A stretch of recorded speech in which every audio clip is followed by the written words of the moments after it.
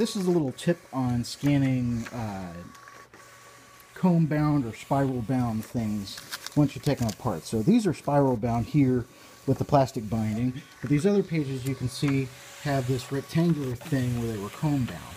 The problem with this is, as you can see, it can get a little carried away on the out tray, because what will happen is the little leftover bits from the scanning can catch on each other, and then they'll spray all over the place. Well, if you want to avoid this, what you can do is put a heavy object, here I put a thermos, off to the corner, and that'll tend to funnel the sheets so they stay in a pile. And trust me, if you don't do this, you'll wind up with a mess all over the place. So that's a little tip on sheet fed scanners and how to avoid a huge mess when taking apart things and scanning them in bulk.